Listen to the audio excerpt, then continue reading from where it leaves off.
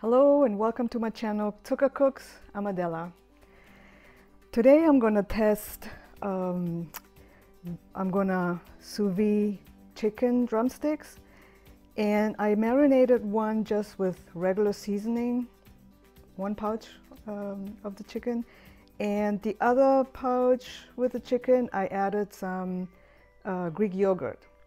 Supposedly the Greek yogurt tenderizes the meat if you let it sit for a while, and I was just curious to see the difference, if it actually tenderizes, how much it tenderizes compared to the just seasoned drumsticks.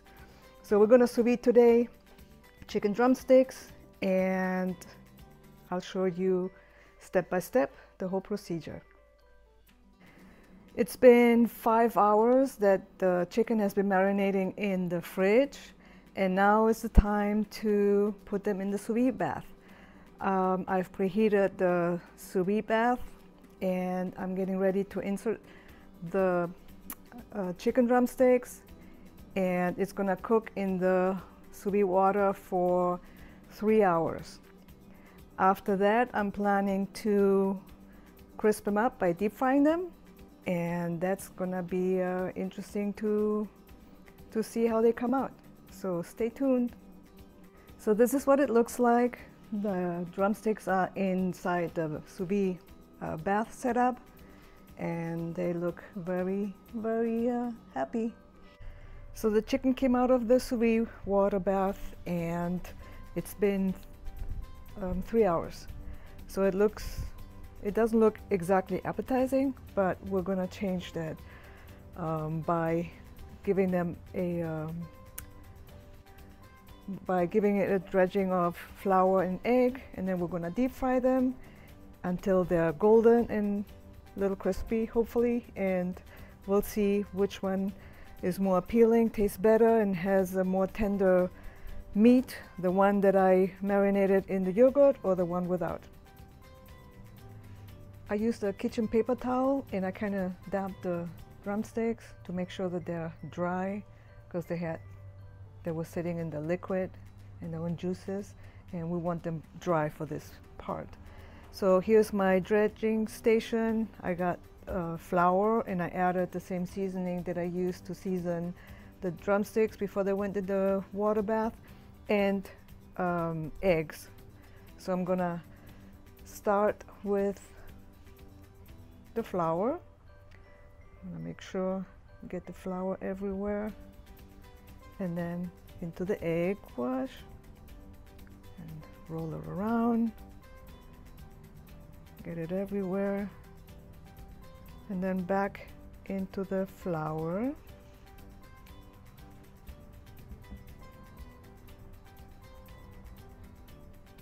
and then try to get little excess flour off, and we're done and ready for the next one.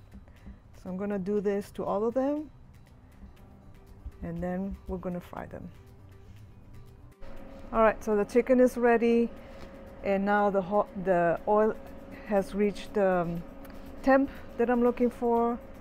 I'm gonna try with the no yogurt one first. Let's see what happens.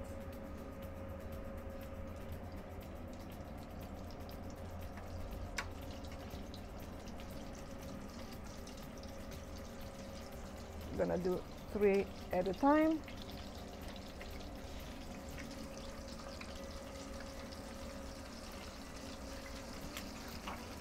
And all we're looking for is 2-3 minutes, or until desired crispiness or color, and that's pretty much it.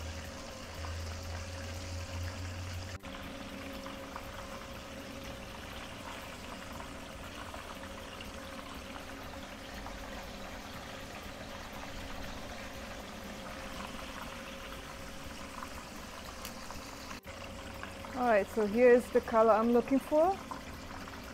So I'm gonna take them out. Looking good.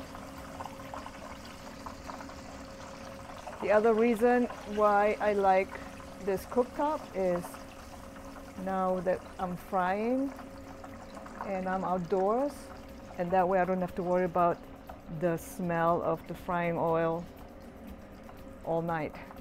All right, here we go with the yogurt marinade. And again, we're gonna do 3 at a time. There we go.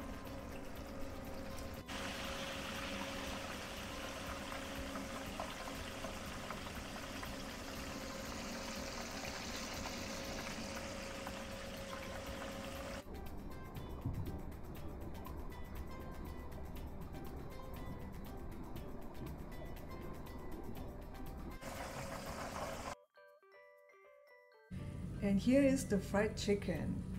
It smells fantastic, almost just like KFC. So here's the difference. These are the ones with the yogurt marinade, and these are the one without. To be honest, they look identical. I could not really tell by the looks only. So over here, I have one with the yogurt marinade and one without, and I cut it so that you can see what it looks like in the inside. They both look identical as well. So let me taste it.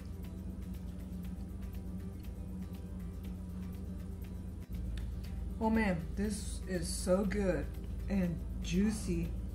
It's like, oh, delicious. I really like it. It's really good. The one with the yogurt marinade. Now I'm gonna try the other one for comparison reasons. Wow, I am totally surprised.